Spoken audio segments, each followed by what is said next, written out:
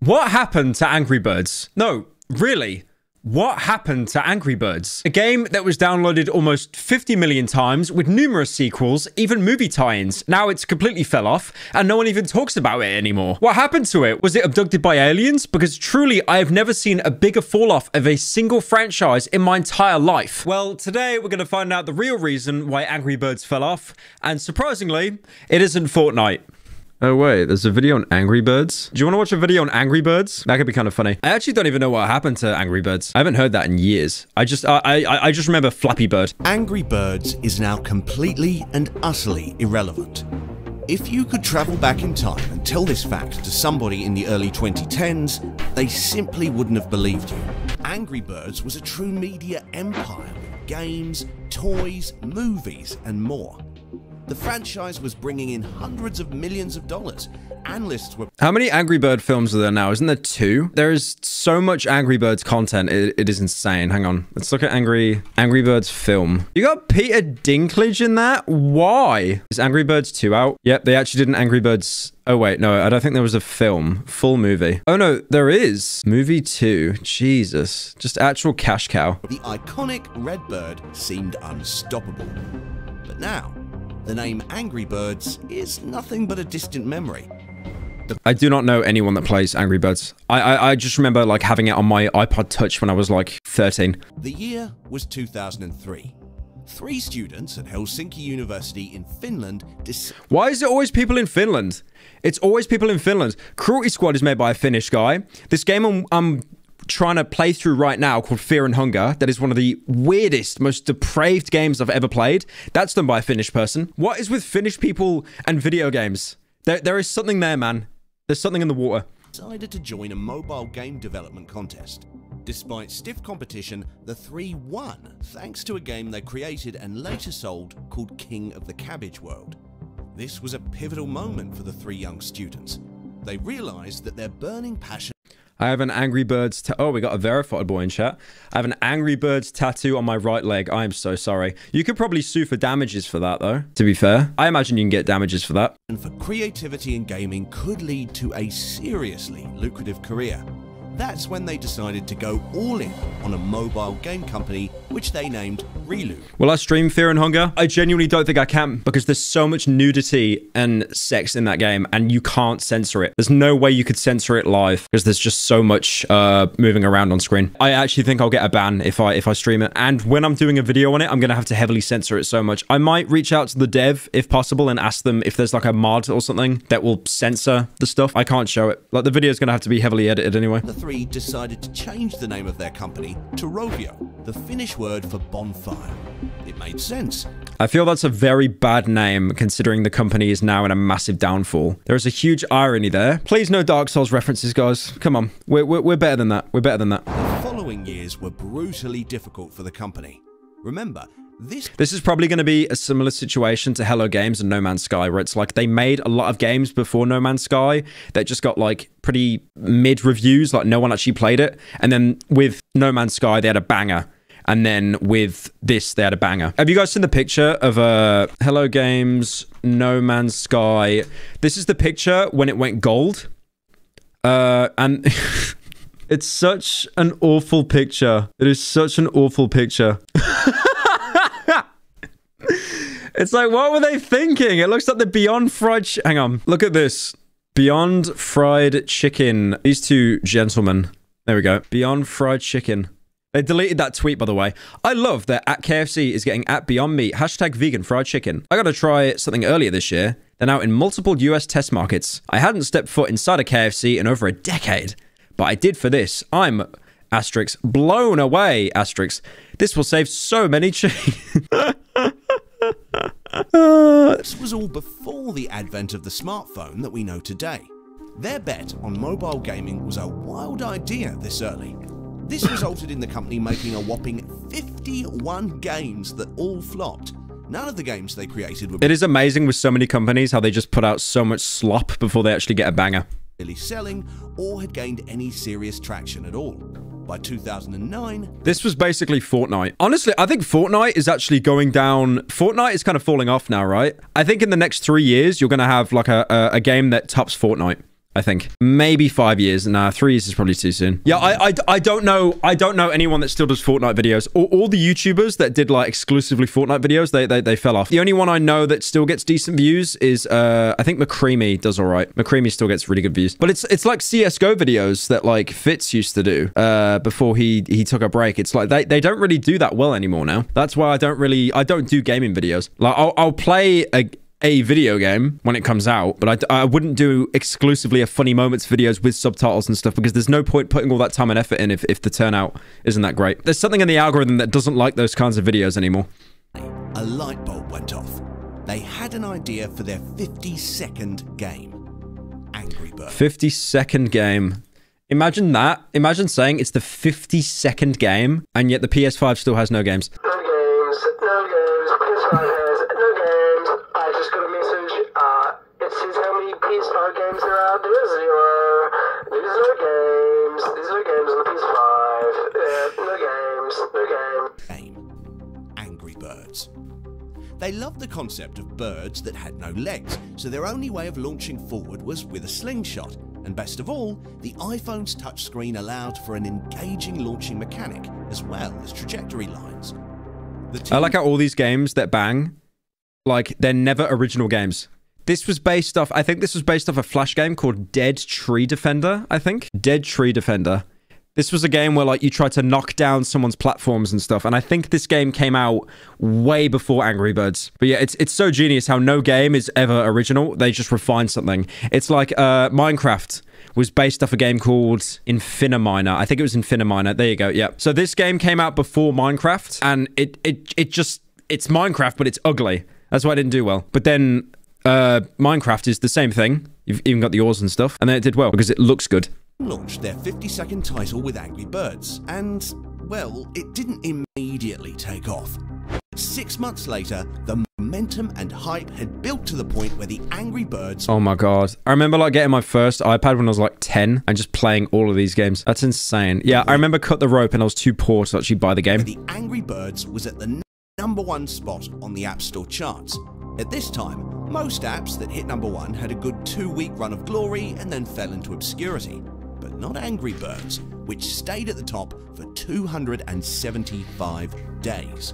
The game exceeded expectations for the team in no time, quickly becoming their first and only profitable and popular title. Globally, people were talking about Angry Birds. Practically overnight, children, mums, grandmas were all playing this simple yet addictive game. It didn't just take the US by storm, oh no, it took the entire world by storm. As the upward trajectory continued, Angry Birds became more than a game. It was a true cultural phenomenon. It's always merchandising as well. Merchandising will just always make so much more money than the original product. I think like Simpsons merchandise and Minions merchandise, that's why they nailed it, because they didn't have an original concept. They just had a very marketable character. I mean, he's even shaped like a minion. There wasn't a single individual, young or old, who wasn't aware of the game, or who couldn't immediately recognize one of the characters.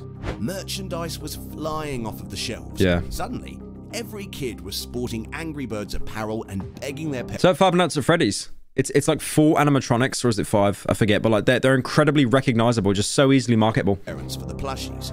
The once mobile game snowballed into a franchise that the small Finnish company never could have dreamed of. Angry Birds was the coolest and most relevant brand, for many outright defining the early 2010s. They needed to focus on building a global brand. I like that. How do we build a brand? Do we network, outreach, outsourcing, get into countries that are only recently getting access to the internet, like India? No, we're going to change it to entertainment, because we're about everything. That'll be $2 million for that rebrand, by the way. They needed to build an Angry Birds universe. It took Angry Birds 3 years, from 2009 to 2012, to hit 1 billion downloads. In 2014, just 2 years later, Angry Birds hit 2 billion downloads. Pyro, I just ate so many cookies, I'm about to vomit. Please help. Just eat more. Finish the job. If you had access to a phone in the early 2010s, you'll know the titles. Angry Birds Seasons, Angry Birds Rio, Angry Birds Friends. Is that a movie time with like the actual Rio? Angry Birds Space, Star Wars. Yeah, I just remember there was so much Angry Birds slop. There was so much slop. Like, if you could look into anything related to Angry Birds and there'd be like 9 games. Kept going. The game was growing in popularity and the brand was expanding. The global popularity was so massive that they even built a theme park in central China. Oh my God. It was a $9 billion business. Why couldn't Angry Birds be the same? The founders leaned all in. Needless to say, the brand had become a cash cow, the likes of which had never... The genius thing is, all you need to do is have a character that's marketable to, like, little babies on their iPads. Little babies and wine mums. That's why, like, games like, Gem, you know those, like, Match 3 games? What are they called? I forget. There's, like, Sweet, Gem, or something. But they literally just prey on, like, middle-aged wine mums, and they just make them so much money. In 2012, they had made $195 million in revenue. They were becoming the unstoppable brand that everyone expected them to be. But there was a lot more going on below the surface. Cracks were forming, which eventually led to the downfall of the Candy Crush. That's it. Candy Crush. While the Angry Birds craze was taking over the globe, a less hopeful picture was emerging. A company that was so focused... Oh, is that fucking hell? I'm being psyop, bro. I thought that was a Wojak down there for some reason. I hate this so much. I hate this so much. Milking a franchise that they forgot what made them popular in the first place. Good games. For example, in 2012, during the peak of Angry Birds fever, Rovio released a new game, The Amazing Alex. It was a mobile game focused around puzzles and physics, a concept that was not too dissimilar to Angry Birds. The game failed to gain any noteworthy success. There's just no reason that you never heard of it. There's no mascots. There's no mascots. You need like a wholesome Chungus mascot, and there was nothing. Just this pipes. was indicative of the company's true success potential. Game number 52, Angry Birds, was the smash hit of all smash hits. That must be so horrible, though, being stuck in that loop of, like, one thing made you famous, so you need to, like, stick with it forever. It must feel so, like, what's the word? Claustrophobic? I don't know. But yeah, I've seen that so many cases. But game number 53, a boring, uninspiring... I mean, look at that avatar. Like, who cares? Who cares about that character? Oh my god. White child with le hair. He's so recognizable. Like Luke Skywalker. Failure. Just like games number 1 to 51 that the company had released. Were they a team of experts who finally cracked the code for making the perfect game and franchise? Or... Says the dude who made MLG videos. I moved on. I broke out my spot. Shut up. Or were they a team that got exceptionally lucky with just one game? Well, Angry Birds kept releasing more games. Just epic. They really ran out of titles there if they just called a game epic. And each game... What should we call the next one? Epic. And then the one after that? Based. Increasingly less original, less creative, and less adored than the one prior. For example, the team released Angry Birds Transformers, which was a bizarre side-scroller game that begged for microtransactions every step of the way. I mean, that's every mobile game, to be fair. Every mobile game does that. When you download a mobile game, you're basically playing a demo because you will hit a wall so quickly. You know, I remember playing mobile games when I was like 10, and I hated it so much. I remember playing Clash of Clans and how you had like an energy bar. It's like, oh, your workers are too tired. You need to refill their energy. $5, please. Yeah, I actually cannot stand free-to-play games. I think there's a saying about the internet where it's like if everyone in the world paid $5, then the internet would basically be free. There'd be no ads, no mid-rolls, nothing like that. No cookies that track your data and sell it to advertisers. Failing to make any meaningful returns. A similar story can be said for Angry Birds Fight, which was a clear and obvious rip-off of Candy Crush, but with literally Angry Birds Japan. Angry Birds, sad face. Angry Birds Japan, happy face. In addition, the same can be said for Angry Birds Go, which was a lackluster Mario Kart ripoff. The games were getting worse, and the fans were getting increasingly bored. It became clear to the... No, the fans were not getting bored. Angry Birds did not have fans. You mean the 7-year-olds were becoming 8-year-olds, and they moved on to watching like Mr. Beast or TikTok. There never were fans of franchises like this. It's just, it gripped an age bracket of little baby children, and then they grew up, and then they couldn't grip the next... It's okay, so this is how YouTube works, right? For example, every year, people will stop watching you, and then every year a new wave of like summer kids come along, like kids that get access to the internet for like the first time, right? And that's usually how YouTube works. That's why you'll have a YouTuber for years that will still get consistent views, like me, because every year a new wave of people come onto the platform. When you see a YouTuber that starts to fall off and get less views, that's because the new wave of kids aren't interested in the content. Now, obviously, with YouTube, there's definitely a bigger exception because you can actually get a following of people because they watch you for you. That's why, like, I've seen meet and greets with, like, Syndicate and stuff, and he'll have people that, like, used to watch him when they were, like, I don't know, like 12. I'm sure a lot of people in chat here have actually been watching me for years, on and off. But that is, like, that's a saying for a lot of companies, how it's, like, you need to keep getting a hold of the next wave of summer kids. I've been watching since I was 4. You're probably 5 now. Oldest power viewer. One clear focus for the company hoping to IPO. Pump out as many gaming titles that have the name Angry Birds attached to it, all in an effort to milk more money through sales and merchandising. The company quickly found themselves in a bad place after the new titles absolutely underwhelmed and underperformed. 52%. Damn, I do feel bad for them because it's like, there's not really anything they can do. It's like Fortnite right now. Fortnite's dying, but like, there's nothing they can do. Everything kind of runs its course. You can keep reinventing stuff, but like, it only goes so far. And then unfortunately, what happens is a company or an entity or a person will steal your format, refine it in a way that you couldn't, and then everyone moves over to it. It's like, look at TikTok now. TikTok is basically the biggest social media platform on the planet. And it's not even original. They just stole from Musical.ly. They stole from Vine. That's all they did. And then they just did some tweaking to the algorithm. It's never about everyone seems to think it's about reinventing the wheel, but it's not. It's just slightly altering it. That's all you gotta do. In 2014, Rovio laid off 110 employees, which was around 15% of their... What these guys are doing is totally wrong because they're not trying to refine what they've already got. They're trying to reinvent the wheel, like with the Mario Kart stuff. Like no 8-year-old on mummy's iPad while she was wine coping wanted a Mario Kart game. They wanted Angry Birds. And the collabs they were doing as well was just like such an obvious attempt to like leech onto another fan base. Boring titles and failure to properly evolve with the ever-changing internet led the once cool brand to become rapidly uncool. This dramatically impacted merchandise sales as well, which was the most devastating for the company.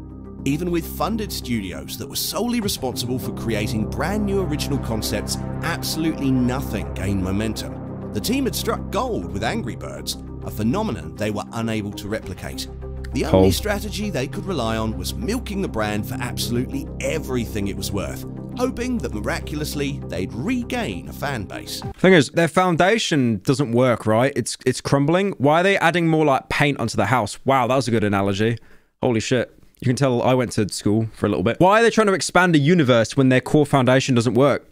What Disney did, they started off with a lot of, probably now looking back on it, racist characters, but they built such a huge catalog that if one failed, they could just go to the next. There are so many Disney characters that no one really even knows about. And then, you know, Disney are basically at this point now where they're too big to fail because they're just like gobbling up other companies. Like they bought Fox recently, didn't they? The past couple years. Fox is huge. The only big entertainment company in the West that's left is like Warner Brothers, I think. That's it. I genuinely think that's it. Oh, sorry. Amazon Studios with Rings of Power. My bad. I forgot about that one. That one that's actually saving cinema right now.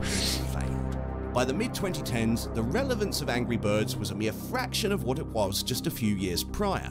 From 2014 to 2015, merchandise sales had fallen by 43%. Rovio had to fire an additional 260 employees. Oh my god. Around a mobile game will only be cool, quirky, and unique for so long. In order to sustain success, you have to build new success. Disney didn't just try to coast off. Hang on a minute. I just talked about Disney. Is this guy listening in? Is this guy listening in? Hang on a minute. Mickey Mouse's successful debut for 80 years, building nothing praiseworthy in the time between. No. Disney built an empire by having Mickey Mouse in multiple unique, original titles that were all widely beloved. It's like with Ubisoft, for example, right? Like Ubisoft, they had Rayman as their mascot because Rayman was really marketable. And then they ditched him, like little wriggly, wormy cowards. And then they picked up the Rabbids because the Rabbids were just basically like Minions, but before Minions. But to be fair, Ubisoft is actually falling off right now. This is a strategy that Rovio was unable to execute. Instead, they only had one strategy to rely on. Have a splash hit with Wait, Instead, is that a Batman meme? Urmagurd. That's a fucking Urmagurd meme. Urmagurd, a bum. Okay, maybe this company should be shut down though, like for real. he had one strategy to rely on. Have a splash hit That's with a so- 2009 that mobile sucks. game, then try to coast off its popularity for as long as you can. It's Finnish. No, it's the Urmagurd. You know the Urmagurd meme, you idiot? No, it's this one with the girl. Look, I bet you I can find it right now with Batman. There, literally there. It just doesn't have the impact on it. This is a strategy that simply can't last more than a few years, which is what we saw with Angry Birds. Chat, what is the most popular marketable mascot right now? Don't say Minions, because it isn't Minions. I don't even mean that as a snide, like it's not Minions. Among Us. Okay. Unironically, it might be Among Us. That I was not thinking of Among Us. Pikachu? Yeah, true. So true. Trainwrecks, cocaine. Yeah, Capybat. Shut up. No, it's like something a company made. Superman? Probably not really. I'm thinking about something that appeals to like China and stuff as well, not just the West. I wonder if Among Us is in China. Probably. Among Us is probably one of the biggest ones though, because it's so simple to draw. It's a little spaceman guy. And novel concept it was in 2010. Bro, there was so much Among Us art when the game came out. Holy shit. As the company was tanking, they did receive their saving grace in 2016, the Angry Birds movie. Thanks to the animated movie appeal for kids, as well as a star-studded cast with faces like Bill Hader and Danny McBride, the Bill Hader? They got Barry in it? Oh my god. movie did quite well, earning $352 million against a $73 million budget. That's really good. That is really good. I'm actually surprised the budget was that small for an animated film. The second movie, however, released in 2019, No. earned $152 million. It's over. Less than half of what the first movie made. Also, in 2019, the company potentially put the nail in the coffin of any hope for regaining success. They made one of the biggest possible mistakes, which dramatically put off the few remaining loyal fans of the franchise. They had removed the old Angry Birds games from mobile phones without any warning. This means that if you had an Angry Birds game on an older device, suddenly, one day, you were completely unable to play it. It's not a surprise. The company was in shambles, only barely hanging on to a small bump in popularity thanks to a successful first movie. Now, their only hope towards profitability was pushing fans to their newer, more lucrative games. I love when games do this, by the way, when companies do this, when they unlist the original game to get you to buy, like, the more recent ones. And it just, like, you do actually, like, fuck over your diehard fans. Like, Dark Souls did it. They unlisted the original Dark Souls on Steam. You can't get that anymore. You gotta buy the shitty remastered one, where people could get into your PC and put, like, a rat on there. They did it with Skyrim as well. Skyrim, the original Skyrim got removed, unlisted off of Steam, so you had to buy the enhanced one. And that was the worst thing Bethesda did. Do you know how many mods I had on OG Skyrim that weren't compatible with the remaster edition? That stopped me playing Skyrim. The fact that they did that. And Dead Island. Yeah, Dead Island was kind of mid anyway, though, to be fair. Thank you, Dumbledore, for joining. And there, 500 points to Slytherin for taking off Dark Souls on Steam. Microtransactions. This was just one more misstep from a company that had failed to do anything right by their fan base. After intense backlash from the now small Angry Birds community, they released an apology. What mods? Oh, no, I forgot. Dear fans, the old Angry Birds games are some of the most loved, downloaded and known games in the world.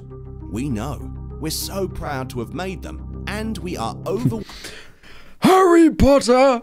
Did you put no games into the PlayStation 5? overwhelmingly happy that they've meant so much to you. But then, we took... I will give 1 point to Slytherin for every Slytherin house member that has a well-wrote character arc. 0 points to Slytherin. them out of circulation and didn't say anything, and that let you down. Not cool. Slytherin house members be like, I'm a bully, and that's it. That's it. We promise our heart was in the right place. We wanted to focus on building new and even better games to serve our players in the best possible way going forward. Now, Rovio is doing the only thing left to do for a dying franchise. They're re-releasing the original Angry Birds for devices and consoles. At this point, The only hope for the company is in relying on the nostalgia factor. How Netflix lost everything, and you got Kevin Spacey. Kevin Spacey wasn't even convicted, was he? But yeah, reputation just still completely ruined. Harry Potter! I will give 1 point to Gryffindor for every game the PlayStation 5 has, with the exception of Astro's Playhouse. 0 points to Gryffindor. You know what I should do? I should buy a PlayStation 5 for every game the PS5 has. So I'm not going to buy one.